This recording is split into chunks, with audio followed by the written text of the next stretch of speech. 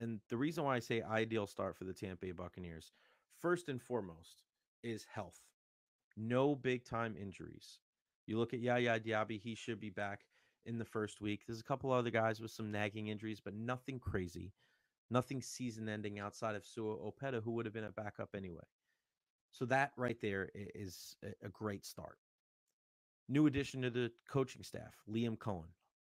Early returns for this Buccaneers offense is overwhelmingly positive. We've seen it throughout training camp. We've seen it in the preseason games, especially in the game tonight against the Miami Dolphins on that first drive, where that was one of the cleanest drives that we've seen from the Tampa Bay Buccaneers at Raymond James Stadium in the last 3 years. That was clean as a whistle. Also, your draft class. Just look at these guys. Graham Barton wins the starting job. Chris Braswell finishes the preseason with the sack.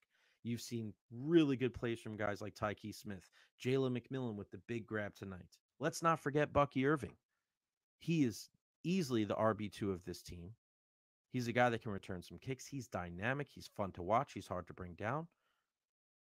You've seen a lot from the 7 guys that they've drafted. You wanted to see Zion McCollum take a step forward. He picks off Tua Tagovailoa in the first play of 11 on 11s in joint practices the other day. The guys you're looking to step up, they have. KJ Britt, starting middle linebacker, taking over for Devin White. He is the guy that leads the charge at the end of stretching every single day. He stepped right into that leadership role. Todd Bowles looks at ease. He looks like he's as happy as he's ever been with the Tampa Bay Buccaneers. There's just so many good things happening with the Tampa Bay Bucks right now that you have to be happy as a fan base. It is an ideal start for the Tampa Bay Buccaneers. And that should give you hope going forward into the regular season. They've won the division 3 years in a row. And I think some of the things that they really needed to work on, fixing the interior offensive line, fixing the play calling, getting a little bit deeper at the skill positions, they did all 3 of those things. So why don't people have more faith in the Buccaneers? I don't know. Then, oh yeah, let's not forget. Let's show love once more. Got to show love to Chase McLaughlin, finishing the preseason on a high note, making all 4 of his kicks. That is what you want to see from the Tampa Bay Buccaneers.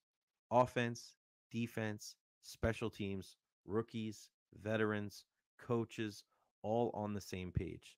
So the sky is the limit for the Tampa Bay Buccaneers in 2024. And the start, ideal. This is the kind of start that you need if you want to get this season off on the right foot. And I think that's exactly what the Tampa Bay Buccaneers have done.